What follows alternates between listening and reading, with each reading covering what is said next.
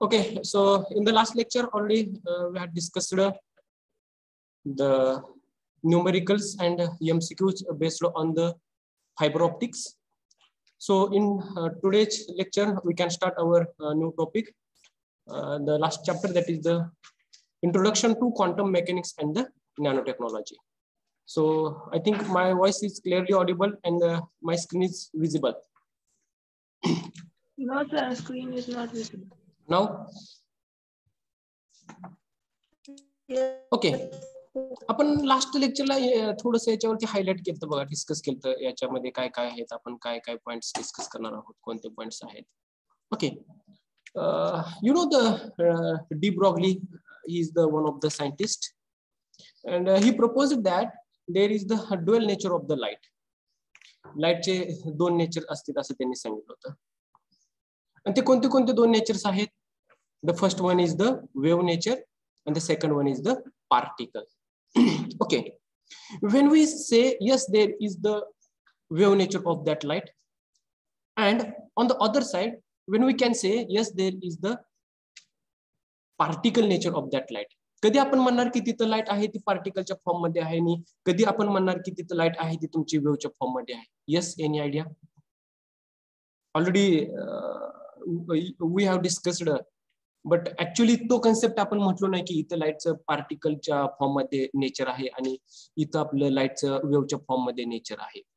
कधी आपण म्हटलो होतो? Yes,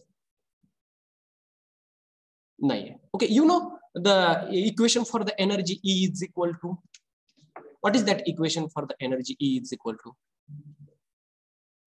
Yes, tell me. We have two equations in the first chapter. Okay, no, in the first in the laser there is the one equation for the E, and in the relativistic mechanics again there is the one equation for the E.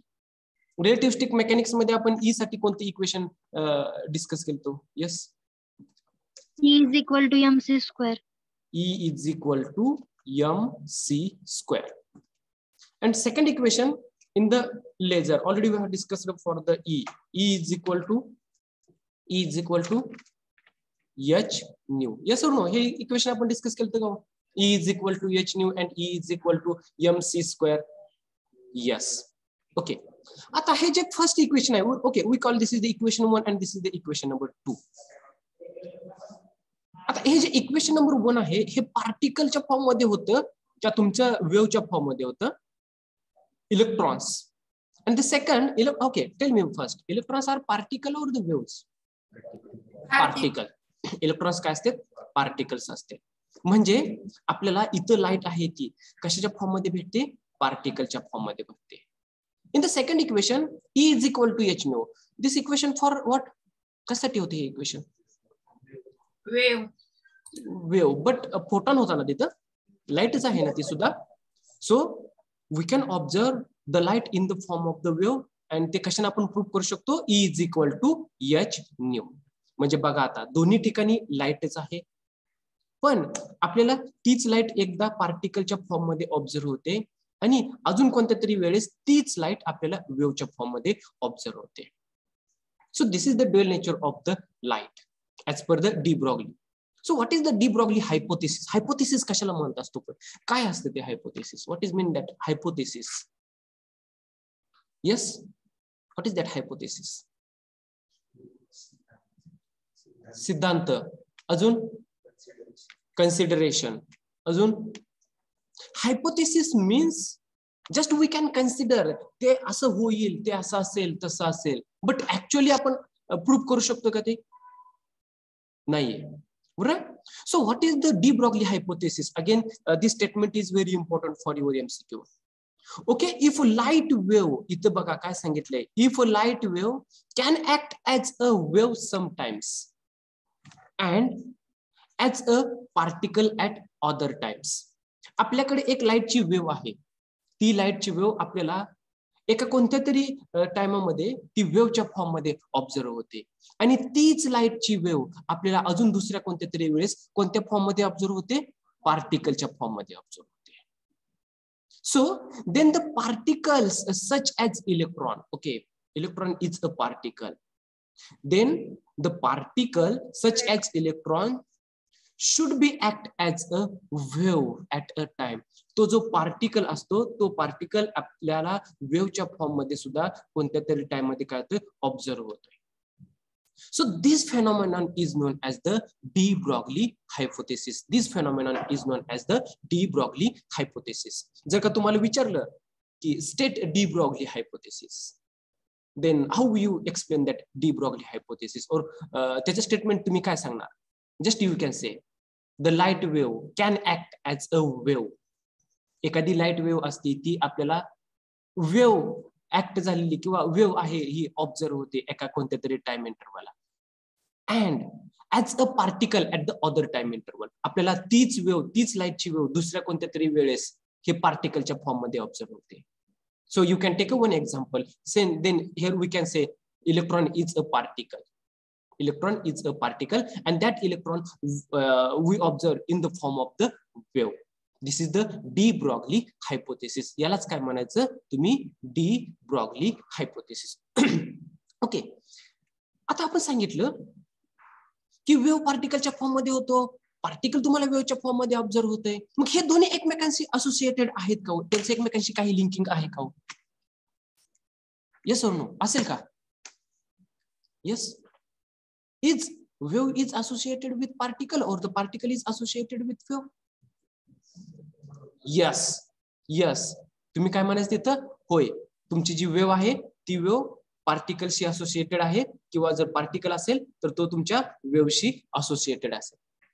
So as per the de Broglie hypothesis, any moving particle is associated with the wave. Okay, what is that statement? Any moving particle is associated with the wave.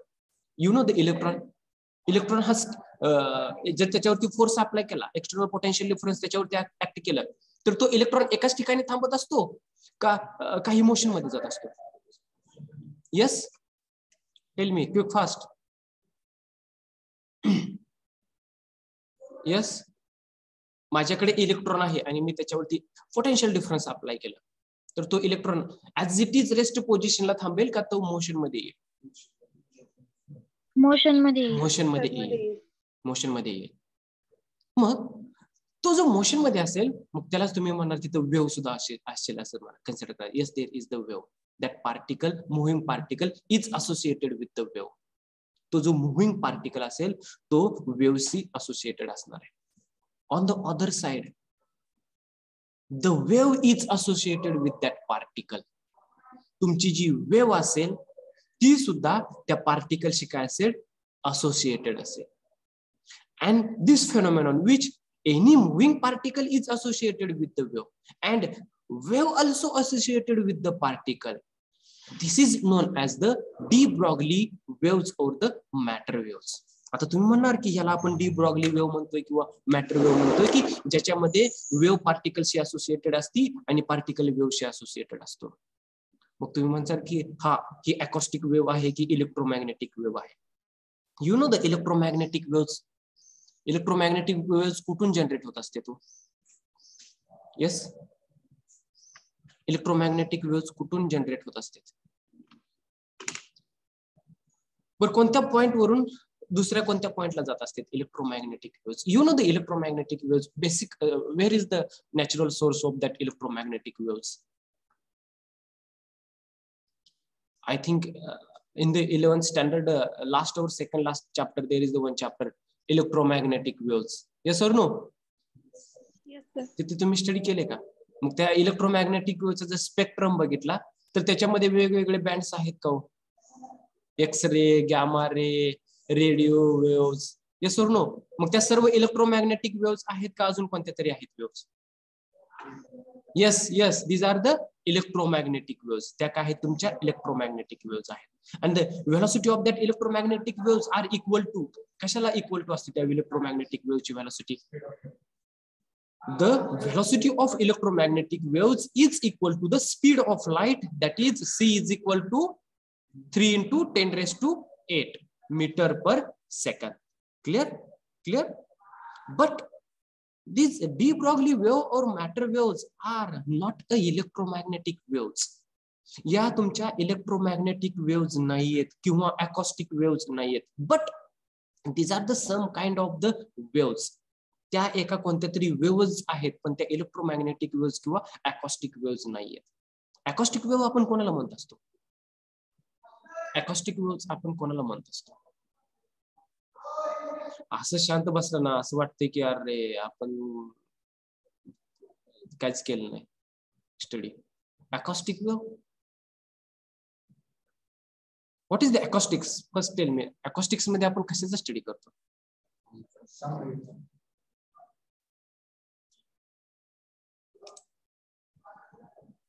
Monika Bhosale, हे तुम्हाला दिसत नाही तिकडे mobile वरती है ना? Monika Bhosale, Mayuri, Afroza, acoustics काय असतं? अकॉस्टिक्स मध्ये कशाचा स्टडी करत असतो?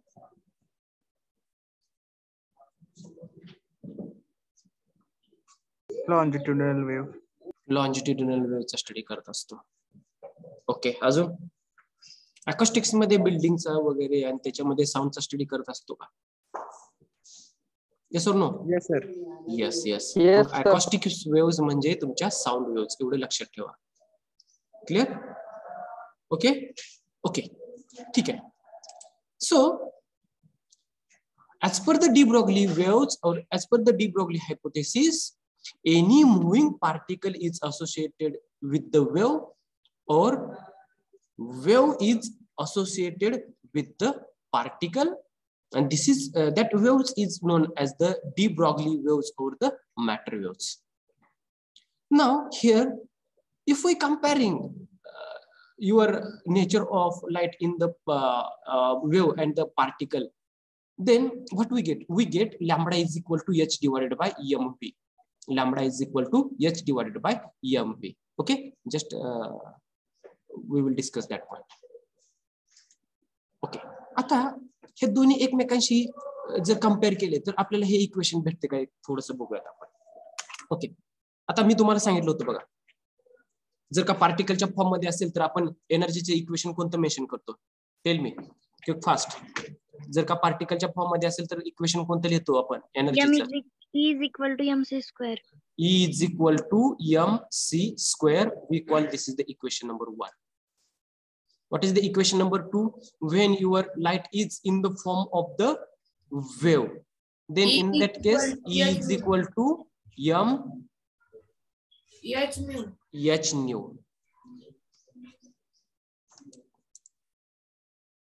H nu. We call this is the equation number 2. Basically, in the equation number 1, what is the C? What is the C in the equation number 1? Speed of light. Speed of light. मी इथं काय म्हणतो की ते speed of light आहे ना, ते v is equal to C म्हणतो की मी v न ते मेन्शन करतो. तुम्हाला काय अडचण आहे का तिथं? नाही. ओके, ठीक आहे. So can we write this equation? E is equal to mv square. Equation number 3. Yes और नो? Yes, लिहिलं तरी चालेल ना? जर का आपण म्हटलो की v is equal to C, तर तिथं आपण लिहू शकतो की E is equal to mv square. Now we compare the equation 2 and equation number 3. If we compare equation 2 and equation number 3, मग कंपेअर केलं तर कोणती इक्वेशन भेटेल मला? h nu is equal to mv square. H nu is equal to mv square. But you know, in the equation number 2, in the equation number 2, what is that nu? Nu म्हणजे काय असतो equation number 2 मध्ये?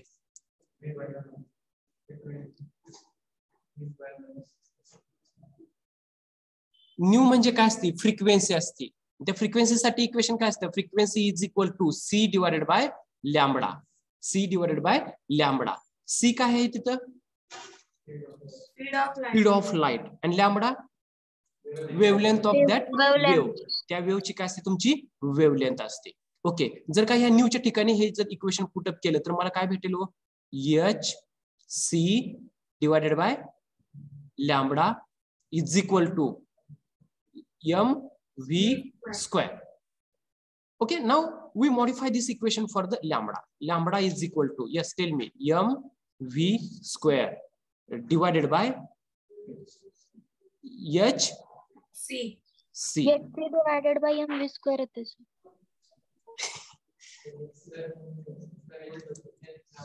आहे कोणाचं तरी लक्ष आहे. हा, मॉडिफाईड इक्वेशन काय भेटतं आपल्याला?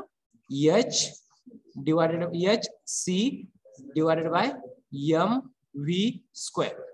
बट वी नो, काय माहिती आपल्याला की c is equal to v. मग हा c आणि इथला स्क्वेअर कॅन्सल करून देत का? येस और no? Yes sir. What is the remaining term? Lambda is equal to h divided by mv. आहे का इथे इक्वेशन बरोबर? बघा, lambda is equal to h divided by mv आहे का? Yes sir. Yes. Again, you know the mv is equal to काय असतं तुमचं? mv is equal to हा मोमेंटम असतं का? mv is equal to momentum, that is p. Yes. So can I write this equation? Lambda is equal to h divided by p. Yes or no? हे equation लक्षात ठेवा. Lambda is equal to h divided by p. mv is the momentum, so mv is equal to p. Clear? If we comparing the two equations, means wave and the particles, तर आपल्याला कोणते equation भेटते? Lambda is equal to h divided by mv, and second lambda is equal to h divided by p. Clear? याच्यामध्ये कोणाला काय वाटते का? Repeat सांगू देत हे इक्वेशन सर्व? विचारा पटकन, नसेल तर आपण पुढे जाऊयात. सकाळ सकाळ सर्वजण जेवण करून झोपेला आले, काय बोलत नाही. Okay, now we go to the second point of this chapter, that is the de Broglie wavelength in terms of the kinetic energy and thermal equilibrium. जर का आपल्याला, okay, again here these two equations are very important for your MCQ. If there is the de Broglie wave, matter wave, आपल्याला आपण आता सांगितलं बघा, de Broglie matter wave असते किंवा मॅटर वेव्ह म्हणतो आपण, किंवा डी ब्रॉगली वेव्ह म्हणतो. वेव्ह जर असेल तर त्याची डेफिनेटली तिथं वेव्हलेंथ असणार आहे. So we can express that de Broglie wavelength in terms of the kinetic energy. ती डी ब्रॉगली वेव्हची जी वेव्हलेंथ आहे ती आपल्याला कायनेटिक एनर्जीच्या फॉर्म मध्ये मेन्शन करायची आहे. What is that equation? And the second case is that the de Broglie wavelength associated with particle in the thermal equilibrium. जर का तिथं थर्मल इक्विलिब्रियम असेल तर त्यावेळेस de Broglie wavelength कशी काय असेल? Okay, you know the equation for the kinetic energy. What is the equation for the kinetic energy? Yes, tell me. Kinetic energy is equal to 1/2 mv square. Kinetic energy is equal to 1/2 mv square. If we multiplying m numerator and denominator, जर का numerator आणि डिनॉमिनेटरला जर का आपण m न multiply केलं तर काय इक्वेशन भेटेल? हे kinetic एनर्जीचे equation. Quick fast tell me, what is that equation? m square v square divided by 2m. m square v square divided by 2m. But we know, आपल्याला काय माहितीये? mv is equal to p, आणि m square v square असेल तर काय असेल? p square असेल. बरोबर आहे? So m square v square divided by 2m is equal to p square divided by 2m. So what is the equation for the momentum p? जर काही equation मी p साठी मेन्शन केलं तर काय येईल equation? p is equal to square root of 2m into ke. बरोबर आहे का हे इक्वेशन? बरोबर का? हा पार्ट तुम्ही स्किप करा, हा पार्ट स्किप करा. आता करा कंपेअर हे के आणि हे P square divided by 2m. तर हे भेटेल का equation? p is equal to square route of 2m into K. Yes sir. Yes. Now we put the value of p in the equation of wavelength. वेव्हलेंथच्या equation मध्ये आपल्याला wavelength पाहिजे, de Broglie wavelength पाहिजे. कशाच्या form मध्ये पाहिजे? Kinetic एनर्जीच्या form मध्ये पाहिजे. मग आपल्याला वेव्हलेंथचे इक्वेशन माहिती आहे. काय वेव्हलेंथचे equation? Lambda is equal to h divided by p. Lambda is equal to h divided by p. But we know the p is equal to square root of 2m into ke. If we put p is equal to square root of 2m into ke in the equation of wavelength, then what we get? We get lambda is equal to h divided by square root of 2m into ke. This is the de Broglie wavelength in terms of the kinetic energy. This equation is very important. तुम्हाला हे equation 100% विचारलं जाते MCQ साठी. Any doubt, any question? तुम्हाला फक्त माहिती पाहिजे, काय माहिती पाहिजे? Kinetic एनर्जीचं equation. ते इक्वेशन माहिती असणं खूप इम्पॉर्टंट आहे. ओके, तुम्हाला एक थर्मल इक्विलिब्रियम साठी एक चॅप्टर होता बघा, 12वीला 11वीला का 12वीला, किंवा केमिस्ट्रीला एक होता बघा, केमिस्ट्रीला होता ना, केटीजी होता. त्याच्यामध्ये कायनेटिक एनर्जीचं इक्वेशन काय होतं? त्याच्यामध्ये कायनेटिक एनर्जीचं काय इक्वेशन होतं?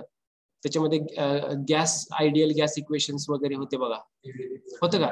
त्याच्यामध्ये कायनेटिक एनर्जीचं इक्वेशन होतं का हो? के E is equal to 3/2 into K T. Yes or no? If there is the thermal equilibrium, in that thermal equilibrium, the equation for the kinetic energy Ke is equal to 3/2 into K into T. What is the K? What is the K? K कोणता constant आहे?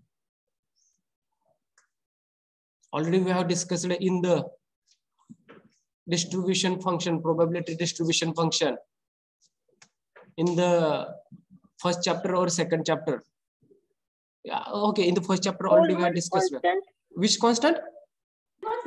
Boltzmann constant. Yes, very good. K is the Boltzmann constant. Boltzmann constant हा टेम्परेचरच्या वेळेसच असतो ना? Yes or no? If we vary the temperature, तिथलं जर temperature vary केलं तर तिथं आपण Boltzmann constant यूज करत असतो ना? Yes, yes. And T is the temperature. T काय आहे तुमचा? टेम्परेचर आहे. मग जेव्हा तुमचं थर्मल इक्विलिब्रियमची कंडिशन असते, त्या in that thermal equilibrium condition the equation for the kinetic energy is that K E is equal to 3/2 into K T. मग आपल्याला ही कशाची व्हॅल्यू भेटली? के ई ची व्हॅल्यू भेटली. But we know the equation for the lambda. Lambda is equal to H divided by square route of 2m into K E. आहे का नाही? हे इक्वेशन आहे का ऑलरेडी आपल्याकडे? Yes, sir. Yes. मग या केई च्या ठिकाणी तुम्ही कोणती व्हॅल्यू पुटअप करणार? 3/2 इंटू केटी. बघा बरं, हे इक्वेशन येते का बघा, square route of 2m into 3/2 into Katy. आता ह्याचं काय येईल answer? This to gates cancel. Remaining term काय राहिल्या? 3m into Katy. आहे का बघा बरं इथे ते equation? Okay, so de Broglie wavelength associated with the particle in the thermal equilibrium. So where the de Broglie wavelength is lambda is equal to h divided by square root of 3m into kt. Again, we call this is the equation 1 and this is the equation number 2. These two equations are very, very important.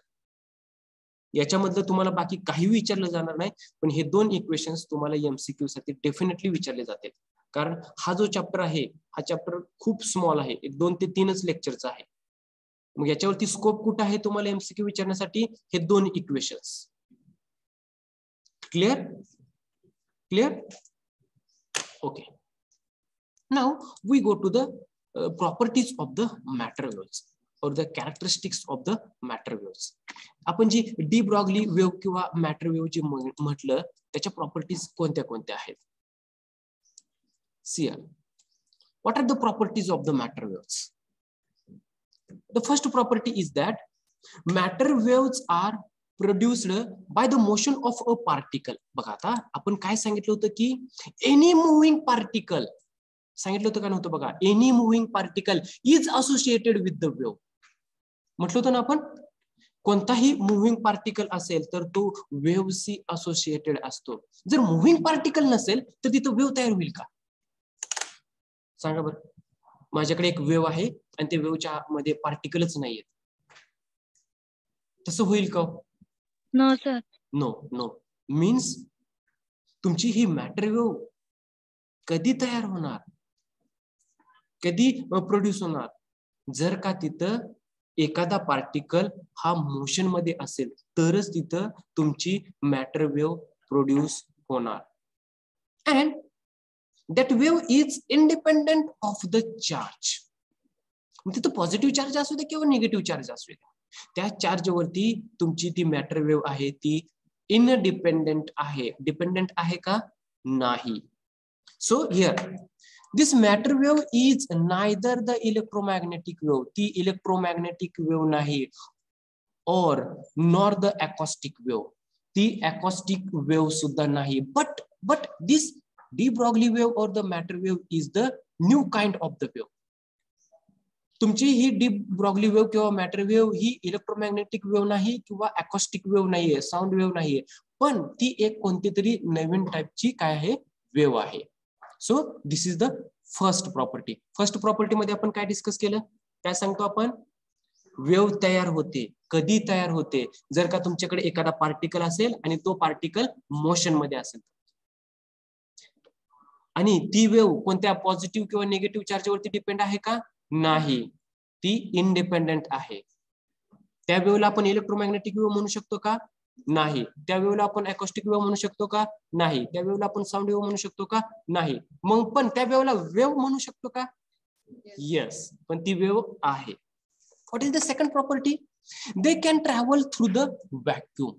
These matter waves are travels through the vacuum and they do not require any material medium for their propagation. तुमची जी matter wave आहे ती vacuum मधून travel होते किंवा propagate होते, तिला कोणतेही material medium गरजेचं नाही प्रोपॅगेट होण्यासाठी एका पॉइंट वरून दुसऱ्या पॉइंट वर. Again this second property is important. याच्यावरती तुम्हाला एमसीक्यू विचारला जाऊ शकतो. Is there is material medium is required for the matter wave for the propagation. Propagation साठी कोणतं मटेरियल मीडियम गरजेचं आहे का? तुमचं काय आन्सर असेल? नो. गरजेचं आहे का? No. Okay, next. Smaller the velocity of the particle, the longer is the wavelength of the matter wave. Okay, बघा आता एखादा पार्टिकल मोशन मध्ये आहे, त्याचं काहीतरी स्पीड आहे, पण त्याची जी व्हेलॉसिटी आहे ती कमी आहे. जर व्हेलॉसिटी कमी असेल तर त्या मॅटर वेव्हची वेव्हलेंथ ही लॉंगर असेल का स्मॉलर असेल? लॉंगर असेल. कशी असेल? लॉंगर असेल. लॉंगर. Yes, good. म्हणजे वेव्हलेंथ ही स्मॉलर असेल किंवा लॉंगर असेल ही कशावरती डिपेंड आहे? It depends on the velocity of the particle. पार्टिकलच्या velocity वरती डिपेंड आहे. If the particle is lighter, what is mean by the lighter? Lighter म्हणजे काय? गॅस पेटवायचा लाइटर नव्हं. कोणता लाइटर असतो? हा, लाइटरचा मीनिंग काय आहे? येस, लाइटर काय निघेल असतं? Yes, good. लाइटर मीन्स काय असतं रे? हलका. हलका, गुड. म्हणजे वेट त्याचं कसं असणार आहे? स्मॉल, निग्लिजिबल असणार आहे. So if the lighter the particle then the longer is the wavelength of the matter wave. तरी सुद्धा तिथं तुमची मॅटर वेव्ह कशी असणार आहे? त्या मॅटर वेव्हची वेव्हलेंथ कशी असणार आहे? लॉंगर असणार. म्हणजे तुमची जर मॅटर वेव्हची जर वेव्हलेंथ लॉंगर असेल तर त्याला दोन कंडिशन्स वरती डिपेंड्स आहेत. Which are this to conditions? Small velocity of particle. Velocity of the particle. And second condition is that weight of particle. ते लाइटर आहे का हेवी आहे याच्यावरती डिपेंड आहे. Okay. The velocity of matter wave depends on the velocity of the material particle and is not a constant quantity. ती जी matter wave आहे ती matter wave, त्या मॅटर वेव्हची व्हेलॉसिटी कशावरती डिपेंड आहे? तर व्हेलॉसिटी ऑफ द पार्टिकल, मटेरियलचा particle. हे बरोबर आहे का स्टेटमेंट? एखादं एक्झाम्पल मला सांगा बरं की हे बरोबर आहे का चुकीचं आहे. बघा आता एखादा पार्टिकल मूव्ह होतोय, त्याचं स्पीड जास्त आहे, व्हेलॉसिटी त्याची जास्त आहे. तिथं जर वेव्ह तयार झाली तर त्या वेव्हची सुद्धा स्पीड कमी असेल का जास्त असेल? कसं असेल? कमी असेल का जास्त असेल? बघा मी काय सांगतोय, एक पार्टिकल आहे, तो एका पॉइंट पासून दुसऱ्या पॉइंट पर्यंत प्रोपॅगेट होतोय आणि त्याची व्हेलॉसिटी ही जास्त आहे, फास्ट जातोय आणि त्या पार्टिकल मुळे तिथं वेव्ह तयार झाली. तर त्या तयार झालेल्या वेव्हचं स्पीड, त्याची व्हेलॉसिटी ही कमी असेल का जास्त असेल? जास्त असेल. कसं असेल? जास्त असेल. जर का पार्टिकल व्हेलॉसिटी ही कमी असेल तर वेव्हची व्हेलॉसिटी कशी असेल? कमी असेल. वेव्हची व्हेलॉसिटी सुद्धा कशी असेल तुमची? कमी असेल. Good. Okay, again this statement is very important. Second last property, the velocity of matter waves is greater than the velocity of light. Light च्या velocity पेक्षा या matter wave ची velocity कशी असते? जास्त असते. अगेन हा greater than and smaller than हा एमसीक्यू तुम्हाला विचारला जातोय जास्त टाइम्स, म्हणजे number of times this MCQ is asked. And the last, you know the diffraction phenomenon. कोण करत असते डिफ्रॅक्शन? लाईट रे करत असते किंवा अदर कोणत्या तरी वेव्ह असते त्या डिफ्रॅक्शन फेनॉमेनॉन करत असते. त्याचप्रमाणे या मॅटर वेव्ह सुद्धा तुमचा डिफ्रॅक्शन फेनॉमेनॉन काय करत असते? त्या एक्झिबिट करत असते. Yes, so these R the very important properties of the matter waves. So please read. You can take a 5 minutes. सर्व प्रॉपर्टी एकदा व्यवस्थित बी केअरफुली रीड करा. जर का कोणाला डाऊट वाटत असेल कशामध्ये तर आपण त्याला डिस्कस करूयात. You can take a 5 minutes.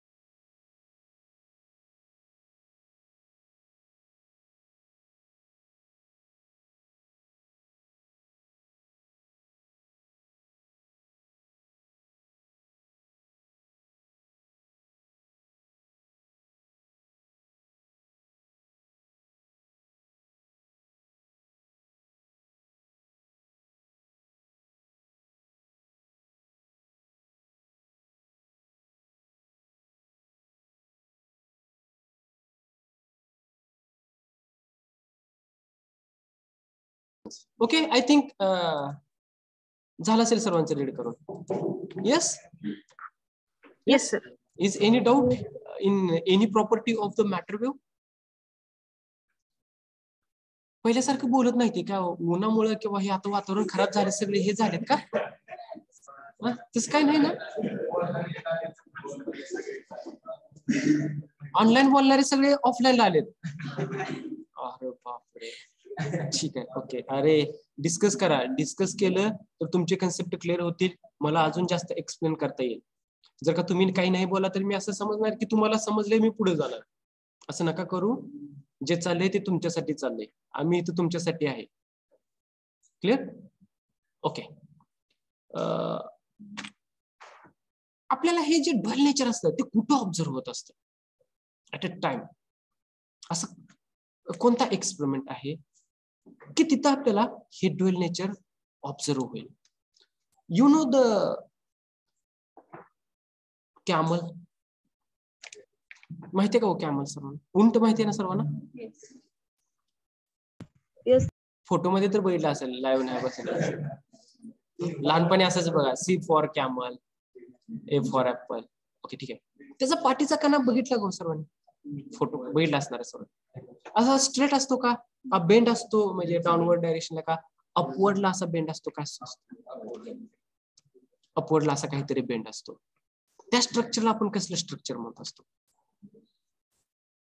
Hump like structure, hump structure म्हणत असतो किंवा हम्प लाईक स्ट्रक्चर पाठीच्या कणाला म्हणत असतो. सियर इथं तुम्हाला ऑब्झर्व होईल बघा. इथं दिसते का होत असं बघा, पाठीच्या कणासारखं असं येते. थोडंच आहे बघा, जास्त नाही. म्हणणार किती सांगितले हा इथं केवढं दिसतंय बघा. इथं बघा हे स्ट्रक्चर आहे ना बघा, हे स्ट्रक्चर इथलं, या स्ट्रक्चरला म्हणायचं हम्प लाईक स्ट्रक्चर, उंटाच्या पाठीच्या कण्यासारखं स्ट्रक्चर. लक्षात आलं? लक्षात आलं तुमच्या? ओके ठीक आहे. अँप्लिट्यूड कशाला म्हणतो? जर का तिथं हाईट जास्त असेल आणि हाईट कमी असेल तर अँप्लिट्यूड, मॅक्झिमम अँप्लिट्यूड आणि मिनिमम अँप्लिट्यूड कशाला म्हणत असतो? मॅक्झिमम हाईट असेल तर त्याला मॅक्झिमम अँप्लिट्यूड का मिनिमम अँप्लिट्यूड म्हणत असतो? माझ्याकडे एक वेव्ह आहे, ही एक अशी एक वेव्ह आहे, आणि माझ्याकडे अजून एक दुसरी वेव्ह आहे, ही सेकंड वेव्ह अशी काहीतरी आहे. मग कोणत्या वेव्हची अँप्लिट्यूड जास्त आहे? सेकंड वेव्हची अँप्लिट्यूड जास्त आहे. मग जर का हे 6-7 ऑब्झर्वेशन आहेत बघा, 6-7 ऑब्झर्वेशन आहेत, याच्यामध्ये मॅक्झिमम अँप्लिट्यूड तुम्हाला कोणत्या ऑब्झर्वेशनला ऑब्झर्व होते? तिथे कंडिशन कोणत्या आहेत? व्होल्टेज 54 व्होल्ट आणि थिटा अँगल किती आहे? 50 डिग्री आहे. बरोबर आहे? ठीक आहे. हे थोडस व्यवस्थित लक्षात ठेवा. ठीक आहे. आपल्याकडे अजून 1-1.5 महिना आहे. 1.5 महिन्यामध्ये आपल्याला 1.5 चॅप्टर कव्हर करायचं. ओके, त्याच्यामुळे गडबड होत असेल, फास्ट होत असेल तर तुम्ही सांगू शकता, आपण काय अडचण नाही. 7 ते 8 लेक्चर आपल्याला गरजेचे आहेत. ओके ठीक आहे. Share. So the next point of this part, that is the quantum mechanics, is that the Devision-Germer experiment.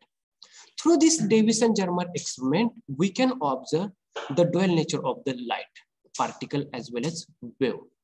हे जे dual nature आहे लाईटचं, ते एक्सपेरिमेंट थ्रू कोणी प्रूव्ह केलं पहिल्यांदा? तर 2 सायंटिस्टने सांगितलं. आणि त्यांनी जो एक्सपेरिमेंटल सेटअप केला, त्यांनी जो एक्सपेरिमेंट केला त्याला त्यांनी काय नाव दिलं?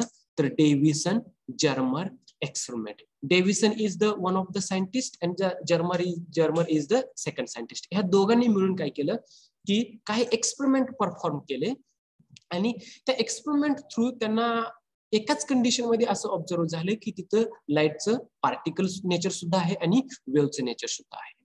So first we will discuss the experimental setup of the Devision-Germer experiment. My screen is visible? Screen visible आहे ना सर्वांना? Okay. See here. Basically, this experiment is performed in the vacuum chamber. What is meant by that vacuum chamber? त्याच्या आतमध्ये काय असतं? Particles असतात का? Gases असतात का? नाही. बरोबर आहे ना? त्याला काय म्हणतो आपण? Vacuum. Basically this Devision-Germer experiment is performed in the vacuum chamber. In that experiment, there is the two different potential difference. या चेंबरच्या आतमध्ये काय आहेत दोन वेगवेगळे potential difference आहेत. See here, this is the first potential difference, and this potential difference is known as the low voltage power supply. Low voltage power supply. Again, in that experiment, second potential difference, where is that second potential difference? Here, there is the second potential difference, and we call this is the high voltage power supply. आता ह्या दोन्ही मधला difference असा आपण कशावर समजला हो की एक लो आहे आणि दुसरा हाय आहे? कसा समजणार की याला आपण लोच म्हणतोय आणि दुसऱ्याला आपण हाय म्हणतोय? यस, कशावर म्हणतोय? मी या पॉवर सप्लायला म्हणतोय लो आणि या दुसऱ्या पॉवर सप्लायला म्हणतोय हाय. कशावर म्हणतोय?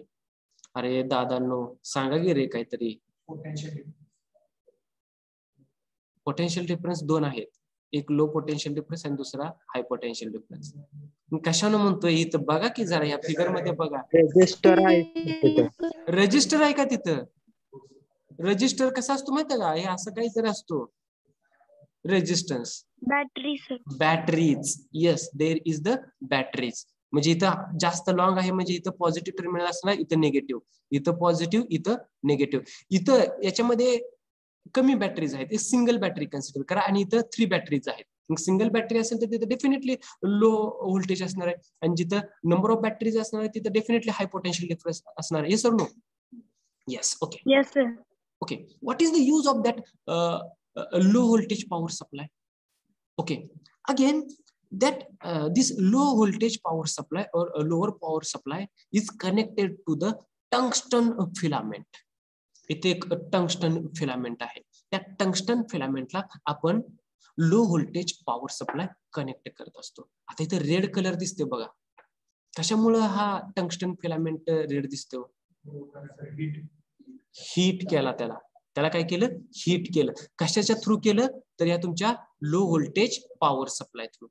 We can heat the tungsten filament through the low voltage power supply. जर का एकदा तो तुमचा टंगस्टन फिलामेंट हीट झाला तर त्याच्यामधून काय इमिट होईल? इलेक्ट्रॉन्स. काय इमिट होतील याच्यामधून? इलेक्ट्रॉन्स. तुमचे हे इलेक्ट्रॉन्स असे काहीतरी बाहेर पडतील. हे इलेक्ट्रॉन्स जेव्हा या टंगस्टन फिलामेंट मधून इमिट होतील आणि प्रोपॅगेट होतील तेव्हा इथे एक दुसरं काहीतरी युनिट आहे बघा, याला काय म्हणतो आपण? Electron gun. याला काय म्हणतो आपण? Electron gun. And that electron gun is connected by, कशाला कनेक्ट केली हो ही तुमची electron gun? High power supply किंवा हाय व्होल्टेज पॉवर सप्लाय. म्हणजे ह्या ज्या इलेक्ट्रॉन गन मधून बघा, आता गन माहिती आहे ना तुम्हाला? गन म्हणजे काय असतं? बंदूक असते. बंदुकीतनं गोळ्या बाहेर पडणं, कितीच्या म्हणजे जास्त बाहेर पडणं आणि कमी बाहेर पडणं हे कंट्रोल करण्याच्या हातात असतं ना. असं आहे, एकदा गन चालू केली म्हणजे ते संपल्याशिवाय बंदच होत नाही, असं काय नाही ना. बघा, म्हणजे ही जी इलेक्ट्रॉन गन आहे, ह्या इलेक्ट्रॉन गनला कोण कंट्रोल करतंय? तर तुमचा हा हाय व्होल्टेज पॉवर सप्लाय. म्हणजे ऍक्सेलरेशन होत असतं तिथे. Acceleration means speed of electron हे काय होत असतं? कमी जास्त असतं. म्हणजे या इलेक्ट्रॉन गन मधून जे इलेक्ट्रॉन्स असे बाहेर पडणार आहेत टुवर्ड्स द निकेल क्रिस्टल, इथे तुमचा निकेलचा क्रिस्टल आहे, त्याला तुम्ही निकेल टार्गेट म्हणू शकता. We call this is the nickel crystal. Nickel crystal कडे जे इलेक्ट्रॉन्स येणार आहेत त्या इलेक्ट्रॉनचं स्पीड, त्यांचं ऍक्सेलरेशन कोणा थ्रू होत असतो? Through the high voltage power supply. बघा, आता या टंगस्टन फिलामेंट मधून इलेक्ट्रॉन्स बाहेर पडले, त्या इलेक्ट्रॉन गन्स मधून बाहेर पडले, त्या इलेक्ट्रॉन्स गनला कोण कंट्रोल करते? तुमचा हाय पॉवर सप्लाय. ते इमिट झालेले इलेक्ट्रॉन्स कशावरती स्ट्राईक झाले? तुमच्या निकेल क्रिस्टल वरती स्ट्राईक झाले. If the emitted electrons are strikes on the nickel crystal, then there is the scattering phenomenon. What is that scattering phenomenon? Scattering होत असतं म्हणजे काय होत असतं? स्कॅटरिंग होत असतं म्हणजे काय होत असतं? काय होत असतं? रोहन आणि रोहित, काय होत असतं? स्कॅटरिंग होत असतं म्हणजे काय होत असतं? तिथून तुमच्या सेकंडरी वेव्स तयार होतील का? होणार आहेत. काय होतं तुमच्या इथून सेकंडरी वेव्स तयार होतील आणि त्या वेव्ह मध्ये इथली काय असणार आहे? इन्फॉर्मेशन असणार आहे या निकेल क्रिस्टलची. म्हणजे इथं स्कॅटरिंग जर झालं तर इथून ज्या सेकंडरी वेव्स बाहेर पडणार आहेत, जे इलेक्ट्रॉन्स इथून बाहेर पडणार आहेत, ते एका सिंगल डिरेक्शनला जातील का ऑल पॉसिबल डिरेक्शनला जातील? ऑल पॉसिबल डिरेक्शनला जातील. अरे ऑनलाईन काहीतरी बोला तुम्ही, इथं मला काही समजेल नाही तुमचं काय चाललंय ते. I will ask. मी विचारायला लागलोय म्हणून कोणी सोडून जाऊ नका. मीटिंग मधून बाहेर पडू नका कोणी.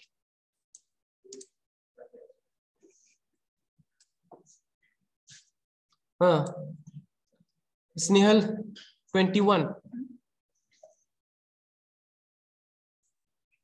स्नेहल इंगवले. आर्या जगताप. Yes sir. हा, ते सेकंडरी वेव्ह किंवा स्कॅटर झालेले इलेक्ट्रॉन्स एकाच डिरेक्शनला जातील का ऑल पॉसिबल डिरेक्शनला जातील? All possible direction. All possible डिरेक्शनला जातील. बरोबर आहे. आणि त्या वेव्हज मध्ये त्या इलेक्ट्रॉन्स मध्ये त्या निकेल क्रिस्टलची काय असते? इन्फॉर्मेशन असते. ओके.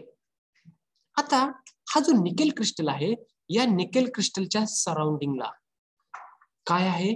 निकेल क्रिस्टलच्या सराउंडिंगला काय आहे? तर तुमची एक सर्क्युलर स्केल आहे. इथं दिसते का कुठेतरी अशी स्केल आहे बघा, इथे डॉटेड आहे का? बघा बरं, आहे का? Yes, there is the one circular scale. या तुमच्या निकेल क्रिस्टलच्या भोवती सर्क्युलर स्केल आहे. व्हाय there is the circular scale? Circular scale का आहे? Because the scattered electrons R प्रोपॅगेटेड in the all possible डिरेक्शनला. त्याच्या पॉसिबल डिरेक्शनला प्रोपॅगेट होतील. त्यांना जर डिटेक्ट करायचं असेल तर आपल्याला एक सर्क्युलर स्केल पाहिजे. That's why there is the circular scale. इथे एक सर्क्युलर स्केल आहे. On that circular scale there is the one movable electron detector. इथं एक तुमचा एक मुव्हेबल म्हणजे या सर्क्युलर स्केल वरून असा रोटेट होणारा एक इलेक्ट्रॉन डिटेक्टर आहे. बघा आता, बघा काय सांगतोय मी. इलेक्ट्रॉन्स आले, या निकेल क्रिस्टलवरती स्ट्राईक झाले, ऑल पॉसिबल डिरेक्शनला प्रोपॅगेट झाले. एक सर्क्युलर स्केल आहे, त्या सर्क्युलर स्केलवरती एक इलेक्ट्रॉन डिटेक्टर आहे. बघा आता, जर का हा इलेक्ट्रॉन डिटेक्टर या सर्क्युलर स्केलवरून असा रोटेट होत राहिला कंटिन्युअसली, किती डिग्री मध्ये रोटेट होईल तो? कम्प्लीट 360 डिग्री मध्ये तो कम्प्लीट रोटेट होईल. बरोबर आहे का नाही? येस. आणि जर का आपण त्याचा अँगल बघितला, कशा बरोबर? Incident electrons on the nickel crystal. Nickel crystal वरती जे इलेक्ट्रॉन्स इन्सिडेंट होते त्याचा पाथ आणि या इलेक्ट्रॉन डिटेक्टरचा अँगल यांच्यामधला जर अँगल बघितला तर इथं अँगल काय भेटतो आपल्याला? थीटा. मग हा डिफरंट अँगल असेल का एकच सिंगल अँगल असेल? डिफरंट अँगल्स असतील. म्हणजे समजा सेकंड केस मध्ये तुमचा इलेक्ट्रॉन डिटेक्टर इथं कुठेतरी असेल तर तुमचा अँगल इथून कुठेतरी असा फाइंड करावा लागेल. तिसऱ्यांदा कुठेतरी इथं तुमचा इलेक्ट्रॉन डिटेक्टर असेल, इथून कुठेतरी तुम्हाला अँगल असा घ्यावा लागेल. बरोबर आहे का नाही? म्हणजे बघा आता, आपण थीटा व्हॅरी करतोय का? थीटा व्हॅरी करतोय का? येस. किती पासून कितीपर्यंत? 0 डिग्री टू 360 डिग्री या अँगल मध्ये आपण थीटा व्हॅरी करतोय. Second, high voltage power सप्लायचं voltage आपण व्हॅरी करतोय का? For the acceleration. For the acceleration, yes, we can vary the potential difference. कशासाठी? For the acceleration of electrons. V सुद्धा vary करतोय. It depends on the range of that battery. बॅटरीची आपण किती range घेतली त्याच्यावरती हे व्हीचं व्हेरिएशन असेल. बरोबर आहे. समजा आपण घेतली बॅटरी की 0 व्होल्ट पासून तुमची बॅटरी आहे ती 100 व्होल्ट पर्यंत आहे असं कन्सिडर करूयात. ओके, ठीक आहे. म्हणजे बघा, इलेक्ट्रॉन डिटेक्टर मुळे आपल्याला थीटा भेटतोय. तो व्हॅरी होतोय 0 degree to 360 degree. High voltage power supply मुळे आपण व्होल्टेज पोटेन्शियल डिफरन्स व्हॅरी करतोय. आपण रेंज घेतली की 0 व्होल्ट पासून 100 व्होल्ट पर्यंत व्हॅरी होतोय. मग जर आपण वेगवेगळ्या कंडिशन्स व्हॅरी करत गेलो, चेक करत गेलो तर there is the one particular condition. There is the one particular condition. What is that condition? Theta is equal to 50 degree. Theta is equal to किती? 50 degree. And V is equal to voltage is equal to 54 volt. जर का ही condition आपण बघितली check केली तर या कंडिशनला तुम्हाला तिथं काय ऑब्झर्व होतंय, तर जो हम्प लाईक स्ट्रक्चर आहे त्याची अँप्लिट्यूड कशी आहे, मॅक्झिमम आहे. जर काही हा 54 व्होल्ट पेक्षा तुम्ही जास्त व्होल्टेज व्हॅरी करत गेला तर याची अँप्लिट्यूड काय होत जाते, डिक्रीज होत जाते. या 54 व्होल्ट पेक्षा जर तुम्ही पोटेन्शियल डिफरन्स डिक्रीज करत गेला तरी सुद्धा याची अँप्लिट्यूड काय होत जाते, डिक्रीज होत जाते. म्हणजे 54 व्होल्टला याची अँप्लिट्यूड कशी आहे, मॅक्झिमम आहे. आणि त्यावेळेस जर का तुमचा अँगल 50 डिग्री असेल तर in that case we observe there is the interference phenomenon. There is the interference phenomenon. If we observe there is the interference phenomenon, then definitely we can observe the dual nature of light, particle as well as wave. जर का तिथं आपल्याला interference phenomenon भेटला, तिथं maximum amplitude भेटली, तर तिथं आपल्याला लाईटचं ड्युअल नेचर भेटतं, particle as well as wave. I think मी कमी स्पीड मध्ये व्यवस्थित एक्सप्लेन केलेलं आहे. समजलं असेल सर्वांना. ज्यांना नाही समजलं त्यांनी 2 मिनिटं रीड करा आणि मला विचारू शकता. Just 1 minute, you can check the figure. Second graph बघा. आता व्होल्टेज व्हॅरी केलंय 40 व्होल्ट टू 68 व्होल्ट. आपण कंटिन्युअसली इन्क्रीज करत गेलो. मग एका 54 व्होल्टला आपल्याला अँप्लिट्यूड कशी भेटले, maximum. As we again increases the voltage, या 68 कडे गेलो तर अँप्लिट्यूड तुमची डिक्रीज होत गेली का इन्क्रीज होत गेली, डिक्रीज होत गेली. म्हणजे ही जी कंडिशन आहे या कंडिशनला आपल्याला काय भेटलं, इंटरफरन्स फेनॉमेनॉन भेटलं. बघा, सी द लास्ट स्टेटमेंट. ह्या ऑब्झर्वेशन्स मधलं लास्ट स्टेटमेंट बघा. With the intensity I of the scattered electrons, the accelerating voltage of 54 volt at a scattering angle theta is equal to, just 2 minutes sir, angle is theta is equal to 50 degree. We could see the strong peak in the intensity. Maximum amplitude असते म्हणजे तिथला peak strong असतो का weak असतो, strong असतो. Okay, ठीक आहे. So here the Devision Germer experiment is over. आणि या चॅप्टरचा पहिला पार्ट इथं संपतोय. असाच दुसरा पार्ट आहे, तो पण एकाच लेक्चरचा आहे, पण तो याच्यापेक्षा सिंपल आहे, इझी आहे. Okay, so today we stop here. In the next lecture we can revise the Davidson Germer experiment and we will continue the second part of this chapter, nano technology. Okay, ठीक आहे. So पुढच्या लेक्चरला येताना थोडस नेटवरती ग्राफाइटचं कार्बनचं structure कसं असतं थोडेसे त्याच्या figures बघून घ्या. ओके, ठीक आहे.